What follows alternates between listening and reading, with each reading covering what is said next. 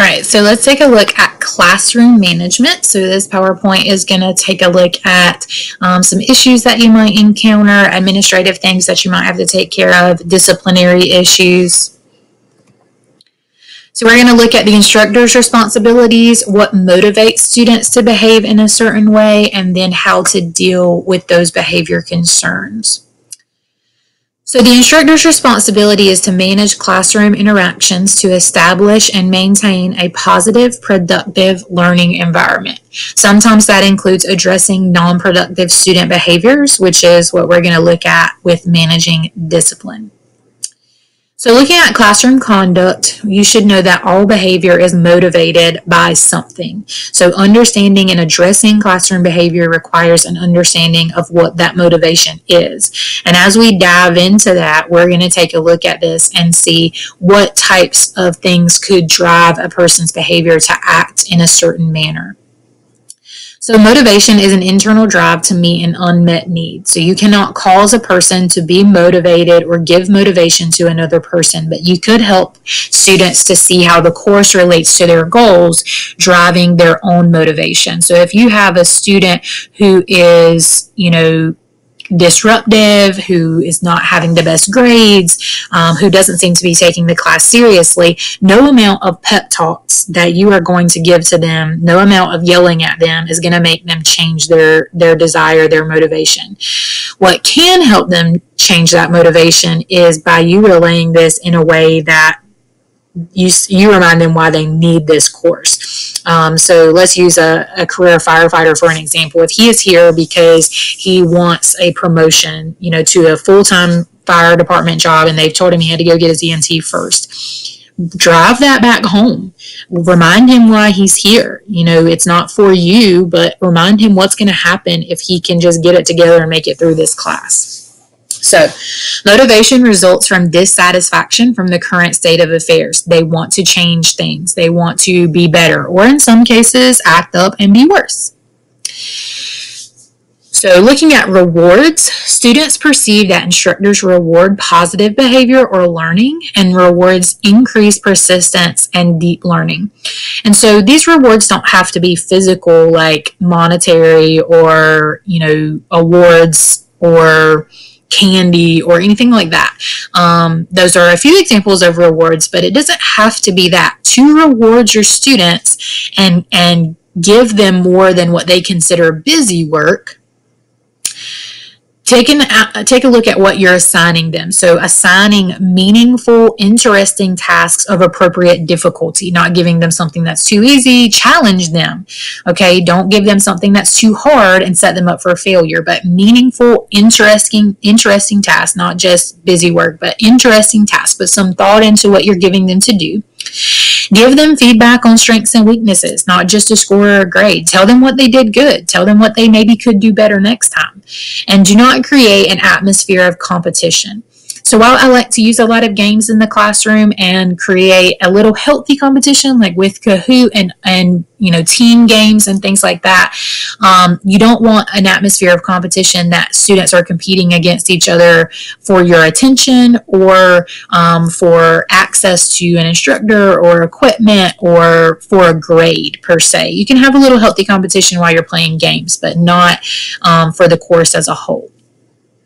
So before you address student conduct issues, attempt to discover the motivation for the behavior. Why do you think the student is acting this way? Is there something going on at home? Do they have some type of underlying issue going on? Are they just having a bad day? And this will help you address it more productively rather than just yelling at them. So some things that we're going to take into consideration are argumentative students, punctuality and attendance, use of electronic devices, student anger, dishonesty, know-it-all students, non-participating students, and sexual harassment. So with hostile or confrontational students, we want to avoid becoming defensive. This escalates the situation. Try to listen to them. Most often they want to be heard. Consider their point of view and be honest about whether you can or cannot change something. So if your hands are tied and you know you can't make it an exception to a rule, or you cannot change a grade, or you cannot give a retake, then let them know that up front. Let them know that you hear them, but that you can't change anything. I'm going to jump back over to this slide. I don't have individual slides for this, but I do want to talk about punctuality and attendance and use of electronic devices. With punctuality and attendance, it's really important that you are on time for class, that you're taking regularly scheduled breaks, that you come back from those breaks on time, that you're keeping attendance, that the students feel like they should be there on time, that you're not going to wait and hold up class for them. And usually if it's once in a while, traffic, I get it, that type of thing. But if it's all the time that they're coming in late, oftentimes I will put a sign on the door and say, class started at 8:30. You can wait in the hall until we go on our first break, and then you can join the class, and they would lose that hour of attendance. And that is what it is. You got to do what you got to do sometimes.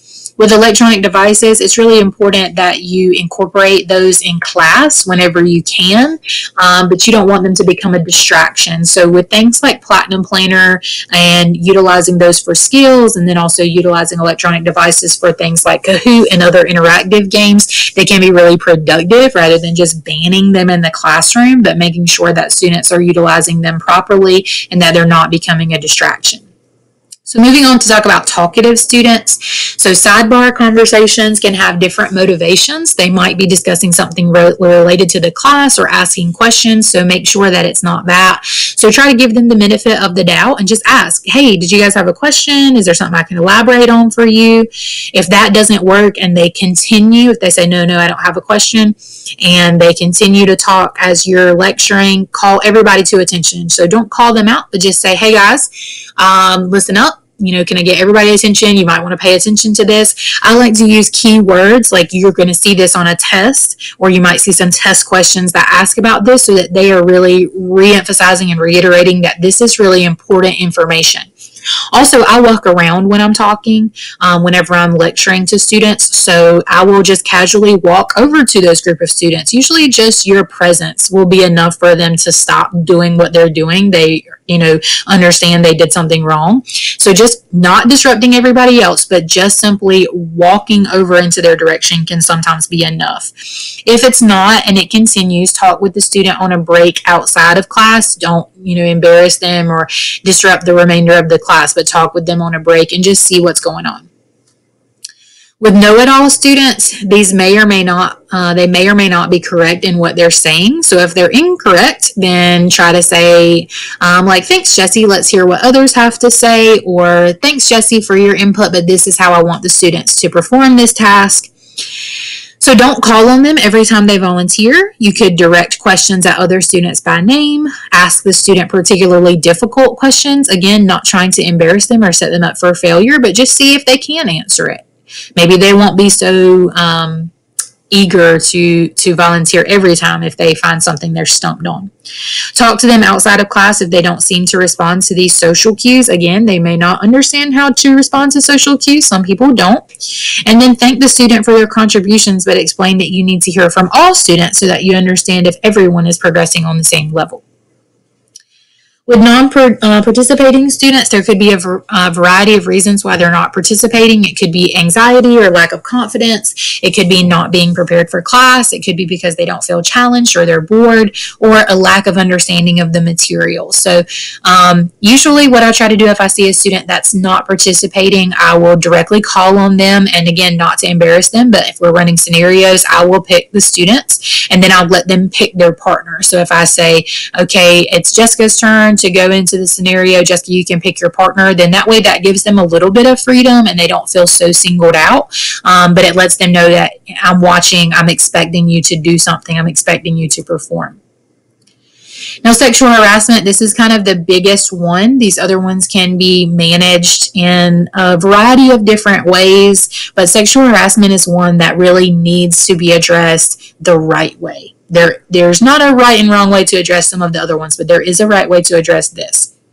So with the small community-like nature of EMS profession, this makes personal relationships very difficult to avoid. So whether that is personal relationships with students, whether it is personal relationships with preceptors. Sometimes you know these people, and I don't always mean inappropriate personal relationships or dating. I'm just saying friendships. And that's difficult. A lot of my students, some of you in this class, are some of my closer friends, and so that's very difficult to kind of separate what's happening in a classroom versus what's happening outside of a classroom.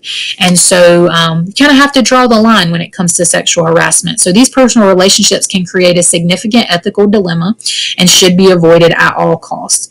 So we want to keep notes, first and foremost, keep notes of every interaction, no matter how it was, in person, phone calls, text messages, emails, whatever it was, keep records. And then alert your department head or follow the appropriate chain of command. So if this is a student, if it's student on student, if you need to let somebody know an investigation needs to be conducted, if it is a student towards you, then again, same thing, an investigation needs to be conducted, report that. So make sure that you're following the appropriate chain there. So that's going to wrap up for classroom management and disciplinary issues. If you guys have any questions about this, please let me know, and I will catch you guys in the last PowerPoint for this week.